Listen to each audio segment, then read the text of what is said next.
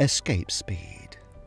A cannonball shot upwards reaches a maximum height and returns to the surface of Earth due to the gravitational pull of the Earth. The ball attains a greater height if it is shot with greater speed. Greater the initial speed, farther the object moves away from the Earth. At a certain optimal speed, the object just escapes the gravitational pull of the Earth. This optimal speed is called escape speed.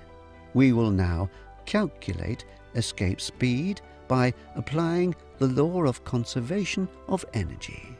Consider an object of mass m with an initial speed u on Earth's surface, and when it reaches a height h, let its speed be v.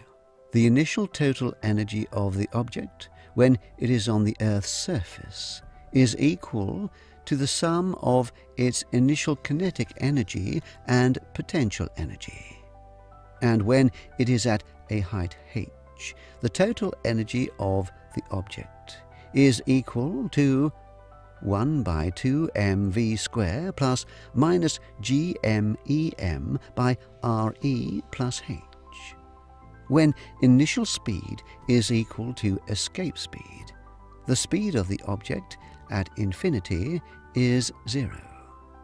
According to the law of conservation of energy, the total energy of any object on the surface of the Earth should be equal to its total energy at infinity.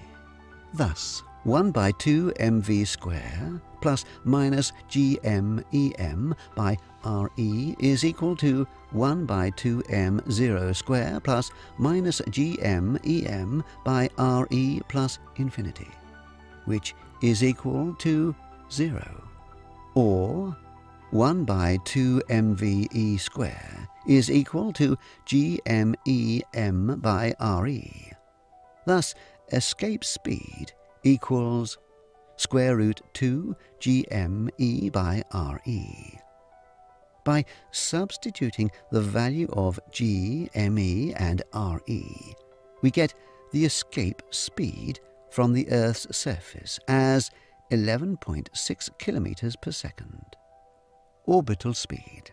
The speed of any astronomical object in its orbit is known as its orbital speed. All planets in the solar system do not have the same orbital speed. We will now examine the factors which affect the orbital speed of a planet. Consider a planet of mass m revolving with an orbital speed v0 around the Sun in a circular orbit of radius r. The centripetal force necessary for the rotation of the planet is provided by the gravitational pull of Sun. Therefore, the centripetal force on the planet must be equal to the gravitational force on it due to the Sun. mv0 square by r is equal to gmm by r square. Thus, orbital velocity equals square root gm by r.